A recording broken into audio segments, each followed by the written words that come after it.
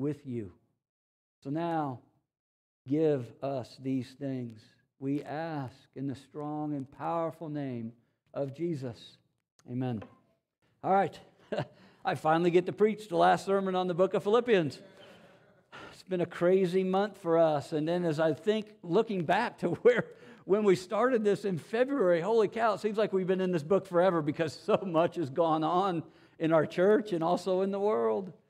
So in God's providence, though, I do think it's been a timely book for us because of what we've been going through. And it's hard to believe that it's now over. And because this is the last sermon, I want to give you somewhat of a preview of what we're going to be doing for the rest of the summer and then in the fall. Because we haven't had our vacation yet, I don't know when we're going to get that. So we're going to have 2 guest preachers over the next 2 weeks. And then I'm going to do a couple of standalone sermons to get us to the end of August. And then in August, we're going to start the book of Hosea. I've always wanted to preach this book until I started reading it last week. And I was like, oh, man, here we go again. This is going to be a difficult book. But I'm looking forward to preaching it. And hopefully it's going to take us all the way into the Advent season. So that's the plan. But I got to be honest, I'm sad that we're done with Philippians. I really am. Because I found this book feeding and nourishing my soul in unexpected ways. I found this book because every year in the month of June is when I'm running on fumes, I'm ready for a break, and I don't get it this year, but God has sustained me through it. And this book has been a big part of that. And the picture that Paul paints of Jesus in chapter 2, which was our scripture reading, it's one of the most beautiful Christological representations of Jesus in all of the Bible. You see, this book has forever changed my understanding of who God is. It has forever changed my understanding of what it means for us to be made in the image of God. It has forever changed and given me a greater understanding of how God relates to himself in the Trinity. It's given me a greater understanding of sin and how to recognize sin in our lives. It's given me a great understanding of our purpose as human beings and our purpose as a church in this world. In other words, the book of Philippians is a life-changing letter because standing at the center of all of life change, standing at the center of all of our growth in the Christian life, all of sanctification is chapter 2, verses 6 to 11. So when people want to talk about growth in the Christian life, when they want to talk about what is sanctification, all you got to do is read Philippians 2, 6 to 11 to see it. Because what is sanctification? What is growth in the Christian life? It's growing more in Christ-likeness. It's not seeking to vainly grasp for your glory or greatness. It's being willing to let go of your glory. Being willing to let go of greatness for the good of others. It's considering others as more important than yourself. Because as God, Jesus did not count equality with God as something for him to grab a hold of and keep. No, he let it go. He let his glory as God go for our good and for his Father's glory. But he didn't just let go of his glory. He emptied himself of that glory and took on the form of a slave who seeks the interests of others above his own, a slave who serves by becoming obedient to the point of death, Paul says, even the death of a Roman cross. And because of Jesus' humble descent, God the Father highly exalts him and bestows on him the name that is above every name, so that at this name, every knee in heaven, on earth, and under the earth will bow, and every tongue will confess Jesus Christ is Lord, to the glory of God the Father. So in these 6 verses, Paul's covering all of human history from beginning to end, and who Jesus is and what Jesus has done to accomplish salvation stands at the center of it. It stands at the very center of it, which means all of human history is about the exaltation of Christ. The goal, the focus of all of history is Jesus. This is why Paul says, I'm running the race for the prize of gaining Jesus. I want to know him more and more. I strive with all of my might to know him bigger, to know him better. And the reason why is because for Paul, life, Christ, death, gain. The greatest philosophy in all of the world. Because what can you do to a person who believes that? You put him in prison, and what does Paul say? That just means I get to understand Jesus' suffering even more. You kill him. Thank you, he says. Because now I can finally go to be with him. Life, Christ, death, gain. And the implications that we looked at of chapter 2, verses 6 through 11, it shows us also the kind of community that God is actually recreating through Jesus' humble descent and glorious ascent. A community of believers who bow the knee to Jesus as Lord. And because Jesus is their Lord, they willingly deny themselves in order to provide for others. They're willing to die to themselves for the good of others. They're willing to let go of their pursuit for greatness and live in the pursuit of trying to make others great. A community that selflessly sacrifices and serves one another. A community that builds each other up in unity because they consider others as more important than themselves. A community that works out in the gym of the gospel, not in the gym of self-effort. A community that runs the race of the Christian life by continually resting in God's grace. A community that will stand together in unity and live out the truths of the gospel even when there is relational conflict. Because they will seek to redemptively reconcile when they're at odds with one another. A community that will encourage one another to pray and to remember the Lord is at hand. He's near. He is with you in whatever you're going through. And the reason why this community reminds each other of this is because they know how anxieties can divide our minds and how our discontentment can divide our hearts. In other words, it's a community that's cracked a contentment code and learned the secret that in and of ourselves we don't have the power, we don't have the ability, nor do we have the sufficiency to be content with God. We can only do it through Christ's strength and sufficiency, enabling and empowering us.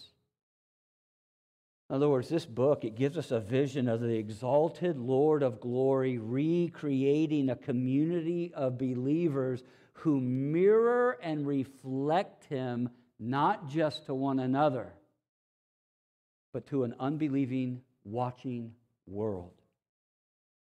And now, we come to the last section and the ending of this book. And what's interesting, there are no imperatives. There are no commands in this section. Paul's ending is just a simple thank you. Thank you, Philippians. But it's a thank you that is actually a summary of the whole book. You see, Paul is grateful for their partnership in the gospel. He's thankful for their continued support of him and the way that they sacrificially gave to him. So yes, we are going to talk about money this morning, but only briefly. And we're not going to talk about it in a guilt you kind of way, but in a motivating kind of way. Because what we're going to see is how our resources are not just necessary for the furthering of the gospel, but when we sacrificially give, Paul's going to show us that it is a pleasing aroma to the Lord. So because Paul does not give any commands, what's interesting about this is that it means embedded in his thank you is the reality of the gospel's power to change people, to conform them more and more into the image of Jesus. You see, the Philippians, they are so captivated by who Jesus is and what Jesus has done for them that they have been changed, they have been transformed in such a way that they are reflecting Jesus' lowly, humble mindset in the way they sacrificially serve and give to the Apostle Paul. So, let's stand for the reading of God's Word.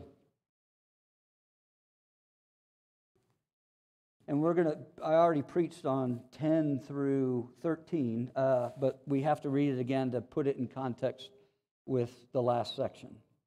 I rejoiced in the Lord greatly that now at length you have revived your concern for me.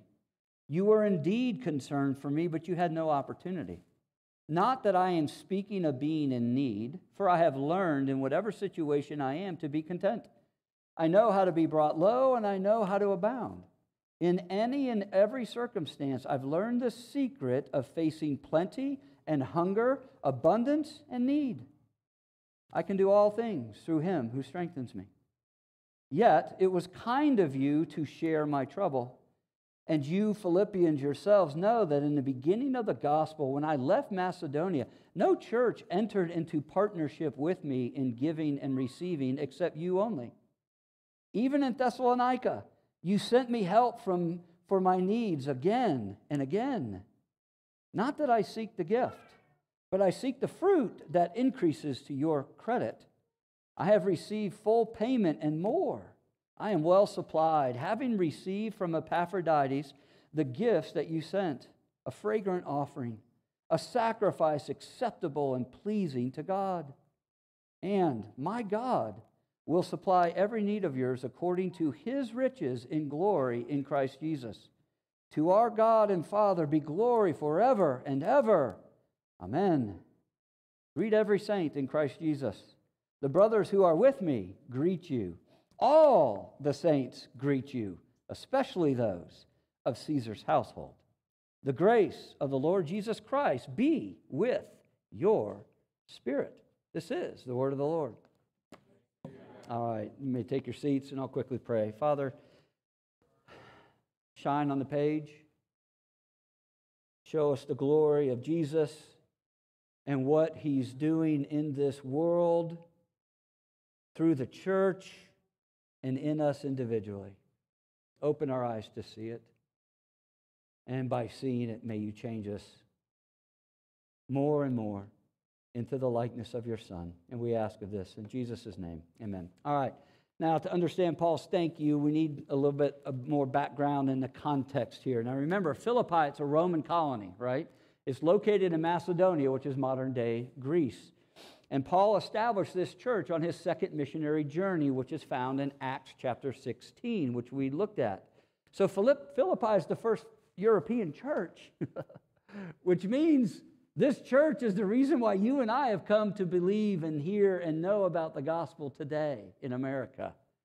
All right, in the first sermon, we looked at it in Acts 16, and we saw how diverse this church was, right? You have a very successful businesswoman named Lydia. You have an unnamed slave girl who was possessed by demons who Paul heals.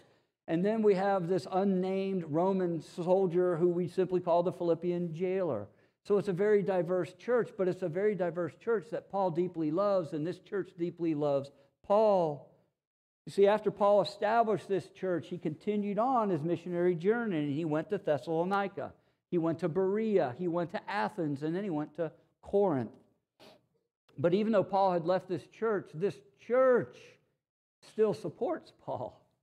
And we read about it in 2 Corinthians 8, verses 1 through 5, where Paul says, he's writing to the Corinthians, but here's what he says, describing this church, the Philippian church. We want you to know, brothers, about the grace of God that has been given among the churches of Macedonia. For in a severe test of affliction, their abundance of joy and their extreme poverty have overflowed in a wealth of generosity on their part. For they gave according to their means, and I can testify, and beyond their means of their own accord, begging us earnestly for the favor of taking part in the relief of the saints. And this, not as we expected, but they gave themselves first to the Lord, and then by the will of God to us. So did you catch Paul's description of the Philippian church? They were severely afflicted. I remember when Paul and Silas were there, they were afflicted, right? Paul and Silas, they broke Pax Romana, Roman peace, and all of the community came and a mob was gathered. They beat Paul and Silas and put them in prison. So no doubt this church is probably experiencing the same thing that Paul's experienced. Many of them are being beaten. Many of them might be put into prison because they won't bow the knee to Caesar. They will only bow the knee to Jesus. So what else does he say? They're also extremely poor, which means no doubt many of them probably lost their jobs by being a Christian. Many of them might have been kicked out of their business, had their businesses looted, been thrown in jail where they have no way to provide for their family. But notice, in spite of all this, Paul says they have an abundance of joy, and they still gave generously beyond their means. And Paul says they actually earnestly begged him for the privilege of giving. So notice their affliction and their extreme poverty, it did not cause them to grumble and complain. Okay? Whew, sorry. They didn't say, hey, Paul, when we get back up on our feet, then we'll contribute to the cause of the gospel. You know, right now we barely have enough to survive. And so we've got to take care of ourselves first. I hope you'll understand. No, Paul says they had abundant joy and they begged him in their extreme poverty. They begged him, please let us give. Which means Paul, knowing their extreme poverty, probably said, no, I'm not going to take your money. But because of their earnest pleading and begging, he allows them to. Now look at verses 15 through 16 of chapter 4.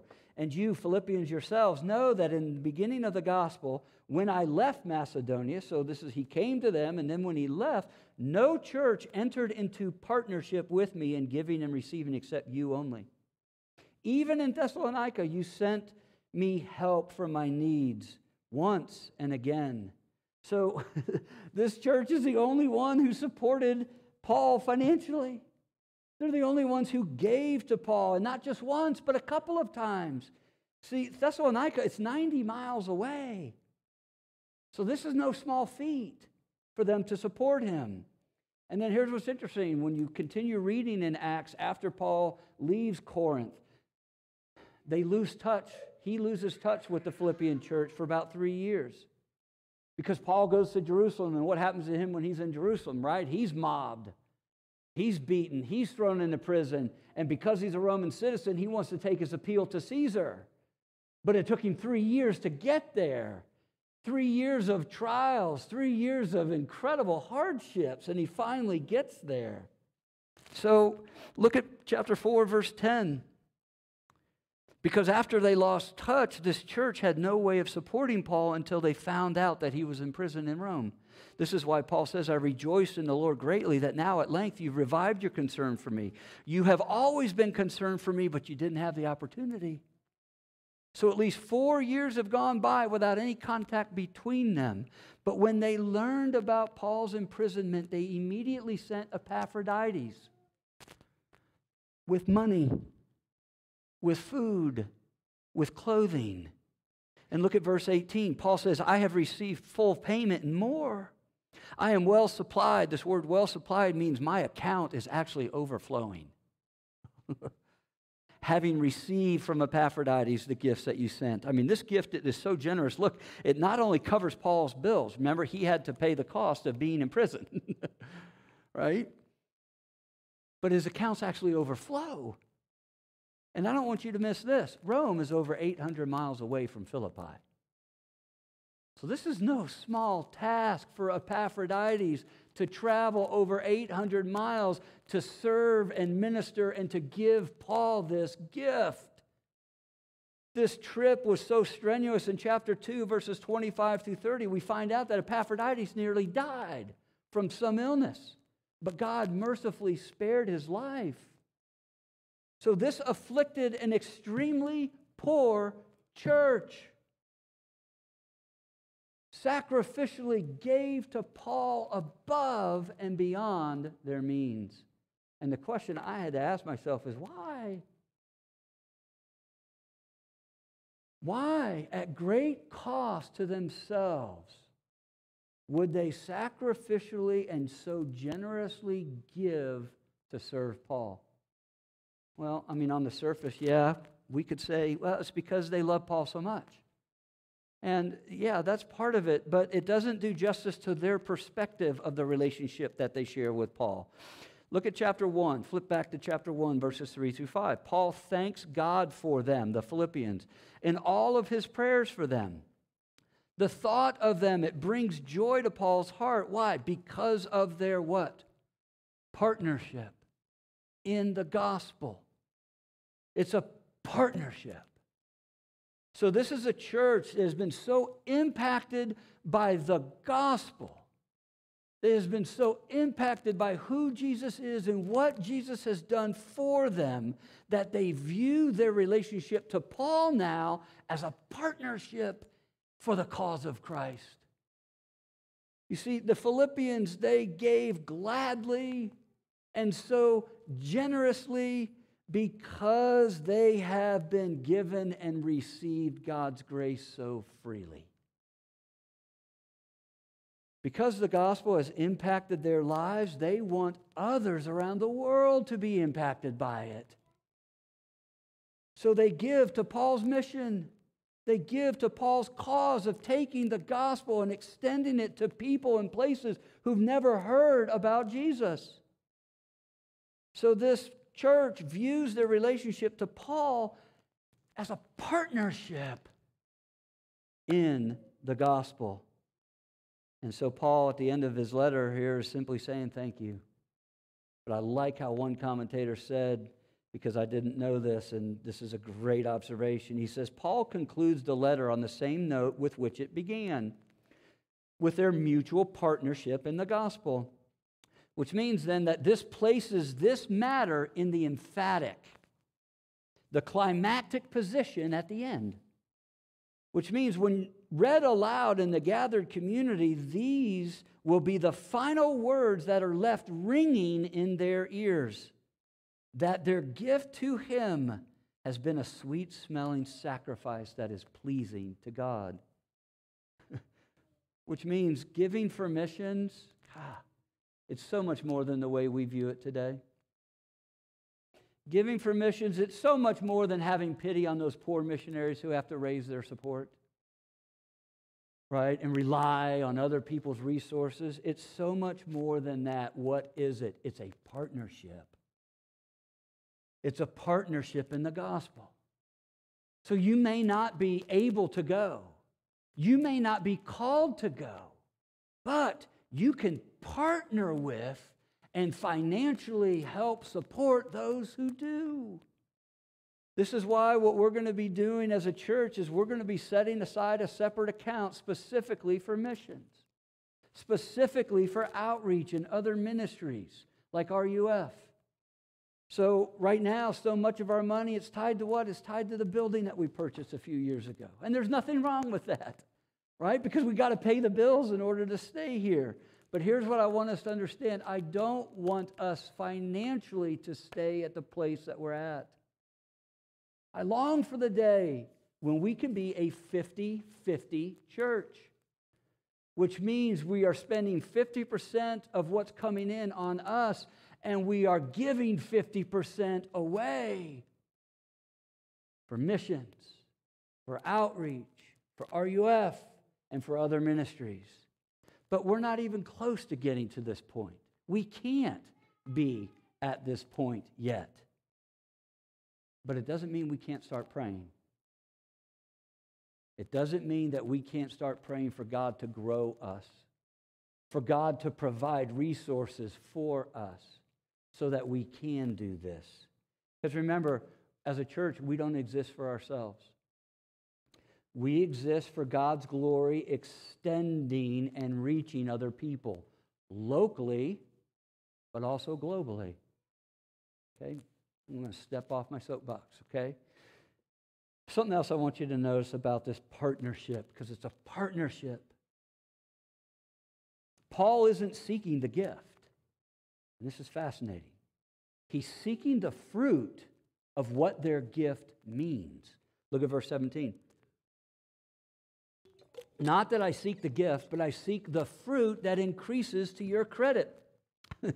You see, the Philippians' generous gift to Paul is evidence of God's grace at work in their life, which means the material support that they give Paul isn't the ultimate point. What delights Paul is what they're giving is giving evidence of. Paul delights in the fact that God's grace is working in their hearts so much so it's bearing fruit of generosity and sacrificial giving. See, their gift, it serves Paul's physical needs and his health, yes, but even more so, what does their gift show? Does it not show the spiritual health of the Philippian church? This afflicted and extremely poor church that gives so generously. And which means then that the emphasis for Paul, it's not, that their giving is actually increasing their rewards in heaven. That's the way a lot of people view this verse. No, what Paul is emphasizing is how God's grace in Christ is impacting their lives, that it's bearing fruit now. That's his point. Because this church is growing in God's grace, what do? They generously and graciously give.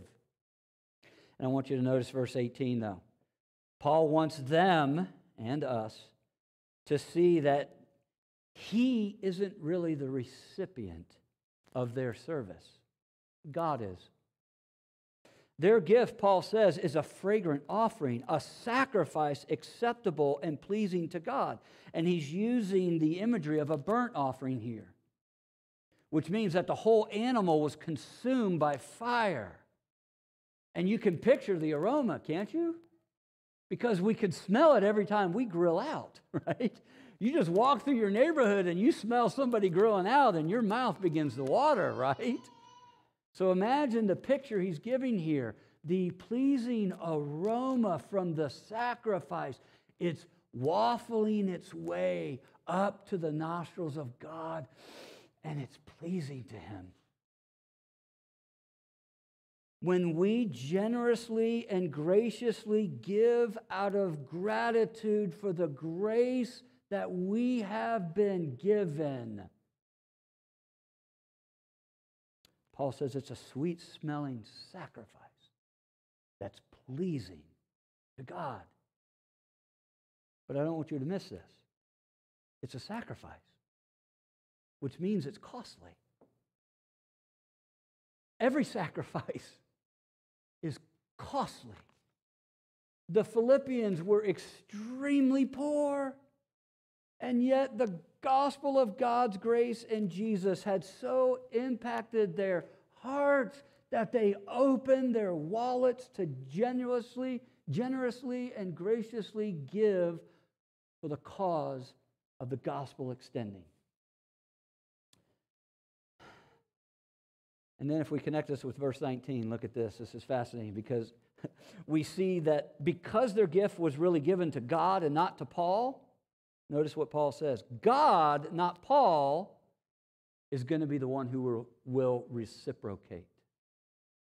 See, in verse 16, the Philippians' gift had abundantly filled Paul and overflowed his accounts. And now in verse 19, Paul says God is the one who will abundantly fill and overflow the Philippians' accounts. My God will supply every need of yours according to his riches and glory in Christ Jesus. And again, this verse has been so misused in the church today. Because people who promote what we call the prosperity gospel, they twist this verse to mean that if you give to our ministry, God is going to abundantly bless you financially. And I got to be honest, that's somewhat true. That is a part of it. But notice what Paul says. God will fill up every need of yours, according to his riches and glory in Christ Jesus. So yes, in the midst of extreme poverty, God will richly supply their material needs. But not just their material needs. God will abundantly provide for all of their needs. So think about it. In the midst of their affliction and suffering by opposition, this means God will abundantly supply the joy, the endurance, and the encouragement while they're going through it. In the midst of relational conflict going on in the church and their need to be unified, God will abundantly supply the grace and the humility necessary for them to stand together with the same mind.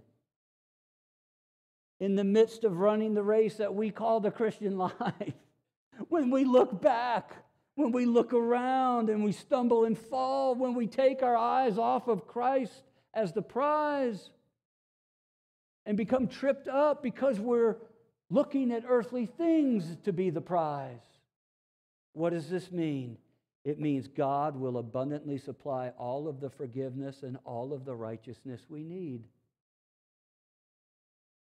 In the midst of our anxieties, the Lord is present with us. He is near at hand, and God will abundantly supply us with His peace.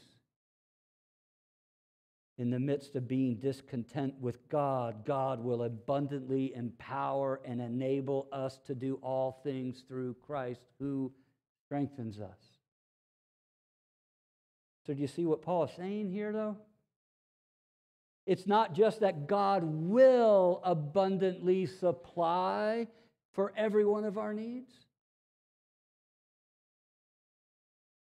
According to His riches in Christ, He already has abundantly supplied us with everything we need.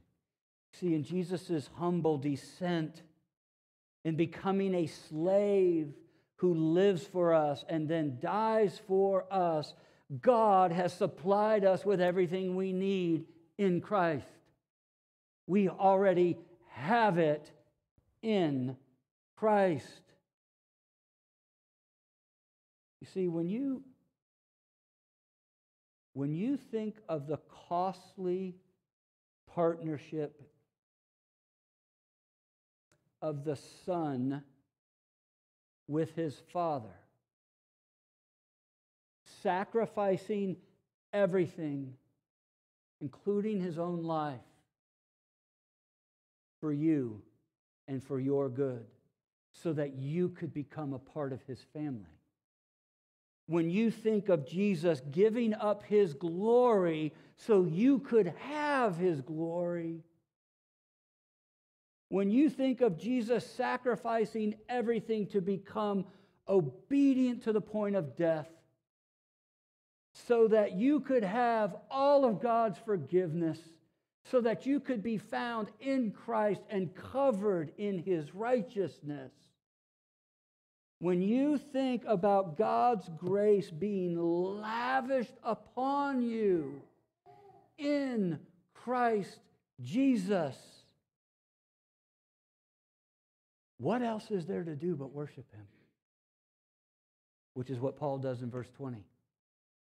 Paul bursts out in doxology. To our God and Father be glory forever and ever. Amen. And did you notice the change in verse 19 and 20, though? In verse 19, Paul says, my God will supply. What does he say now in verse 20? Our God. See, it's not just my God and it's not just your God. It's our God. Our God, who by his grace has united us to his Son, but also to one another. So we are a family, despite our different ethnicities, despite our different backgrounds. We are a family. Which means, what's Paul doing in his ending? Does it not show us how Jesus is the center and focus of everything that God is doing in this world? Jesus is the center and the focus, not just for you individually and your life, and not just for us as a church, but also who Jesus is and what he has done is showing us what God's purpose is for the world. And what is this? What is he doing? The exalted Lord of glory is recreating a community who would mirror and display Jesus, not just to one another in the church, but also to unbelievers who are not a part of the church. You see, I love Paul's final greeting here because it's like, well, what the heck does this have to do with anything? What does he say? Greet every saint in Christ Jesus. The brothers who are with me greet you. All the saints greet you, especially who? Those of Caesar's household. The Praetorian Guard that he's chained to on a 6-hour rotation, 24 hours a day, whom Paul has shared the gospel with, where many of these soldiers became Christians. So think about it. Rome is the reason why Paul is in prison. But Rome is also the reason why the Philippian church is afflicted and extremely poor. But notice, because of Paul's imprisonment, many of Caesar's household have become brothers and members now of God's family. So what are we seeing? The power of the gospel has not only changed and transformed Paul's friends in Philippi, so much so that even in their poverty, they give above and beyond their means. But do we not see the power of the gospel extending and transforming to reach enemies? Enemies in Rome, making them brothers, making them a part of God's family. So do you see how powerful the gospel is? Do you see how life-changing this letter is? It starts in verse 2 of chapter 1 with Paul saying, grace to you and peace from God our Father and the Lord Jesus Christ. And it ends in chapter 4, verse 23, with the grace of the Lord Jesus going and being with them. So the only way to end this letter is the way Paul does. May God's grace and peace come to you through this letter. And may God's grace go with you from hearing it, from believing it, from receiving it. Amen.